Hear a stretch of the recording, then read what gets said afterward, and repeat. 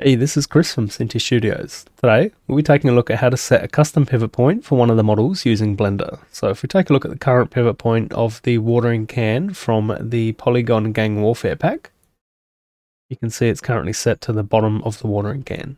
And if we have a look at the center point, it's as you'd expect in the center of the watering can. So on the off chance that you wanted somewhere like the handle of the watering can to be the pivot point, then I'm going to show you how to achieve that. And of course, this same principle will apply to any of the assets. So to get this into Blender, if we want to locate where our model is, the easiest way to do this is to show in Explorer, and then we'll copy the location of where our model folder is. And then jumping into Blender, if we hit File, Import, FBX, and then we paste in our location here as I've done earlier. And then we search for our watering can, and then we'll import the FBX. Now we've got our viewport shading here turned on, and we don't have our texture applied. We probably don't really need it as we're just doing the pivot point, but we'll bring it in anyway.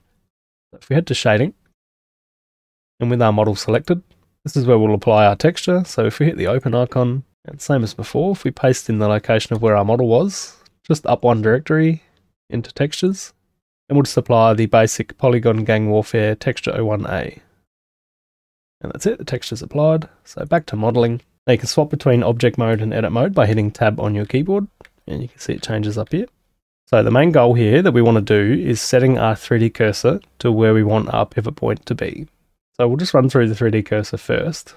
So selecting our watering can and hitting tab on the keyboard will take us into edit mode.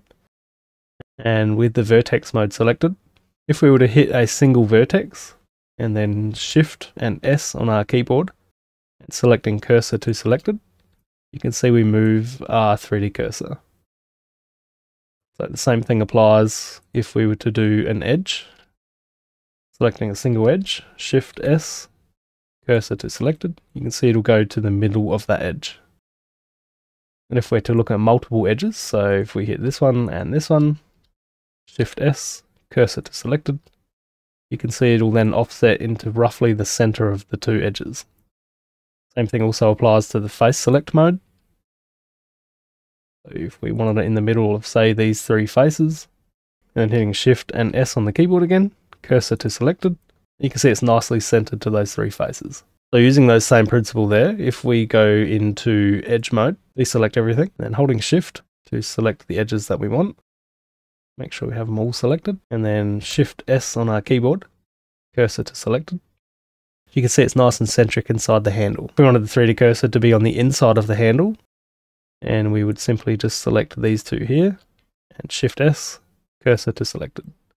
And then you can see our 3D cursor has moved onto the inside of the handle. That's basically the way you move your 3D cursor exactly where you want it to be. So once you're happy with the location, we hit tab on our keyboard to get out of edit mode, back into object mode. Then we go to Object, Set Origin, Origin to 3D Cursor. And that is now our new pivot point for the watering can. Then if we go to File, Export, FBX, and back into the same folder as I'm going to override the existing model that I had, and export. And with this particular model, when we come back into Unity, you can see now that the pivot point's been reset, it might move our model around. So if we just bring it back up, same thing with our mesh collider. So in this case, I'll just remove the mesh collider and reapply it, and that's fixed up. So again, that principle can be used with any of the models.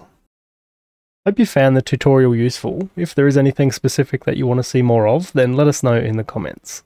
Subscribe to the channel to keep up to date with all of our new videos, or check out our community Discord. The link is in the description.